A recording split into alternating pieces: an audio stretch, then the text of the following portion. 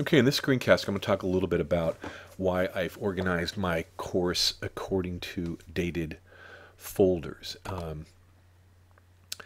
So you can see that every single one of my days is dated, and these are all the classes that I've meet. And you'll also notice that on the outside, I have put, right beneath the folder, I should say, I've put what's actually in the folder, so you don't have to go opening every single one to see what's inside. For example, I can just go ahead and press this little arrow here, and you can just see everything that's inside there. But if you don't want to press that arrow and make it a little bit easier to look at, you can just see that everything that's inside there. And I actually did that myself. I went over to the editing button and I typed in what was inside the folder right here. Okay, so I just kind of lined it all up and saved the changes.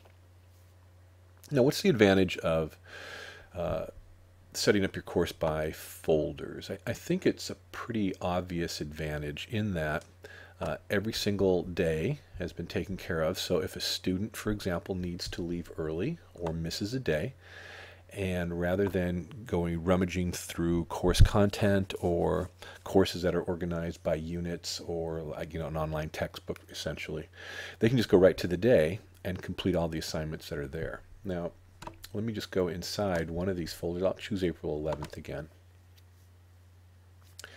So when I click on it, you can see that I have a variety of things that I've done that day. Now, I'm a big believer in what they call the 4 C's of 21st century learning, and that is to encourage critical thinking, to encourage creative thinking, to encourage collaboration, and to encourage communication. So I keep all those things in mind whenever I set up a daily folder. So critical thinking skills, I think we're all pretty good at doing that. We can tear things apart, we can analyze really, really well, and some of my projects in here are things that they have to complete for the day. You can see have to do more with kind of critical thinking skills. The creative thinking skills, however, are a little bit different. So once you tear it down, can you actually put it back together again? And that's what my video projects are. And in this particular thing, I have something called a thing link. So this is encouraging the creative part. This is encouraging the critical thinking part. The collaboration. Students can work together for example, like on warm-up quizzes or quiz reviews. And they can also work alone when they go like to my Ferrante math videos or just individual videos that they do, and then they have to answer a series of questions afterwards.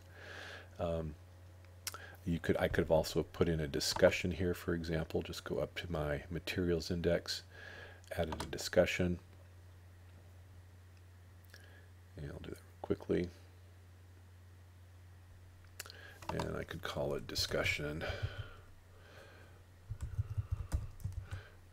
If I could spell it right there, discussion, and then I would say something like tangents. And then I would just go ahead and give the instructions here and then create it. And that would encourage some type of collaborative thinking. So there's plenty of ways to actually organize your folders. And you can see I have a variety, therefore, of things in this particular day. Like I said, the biggest advantage, I think, is from the student's viewpoint. They can actually see what's missing that particular day, and then they can just go through each of these types of exercises and complete your assignment. I hope that was helpful.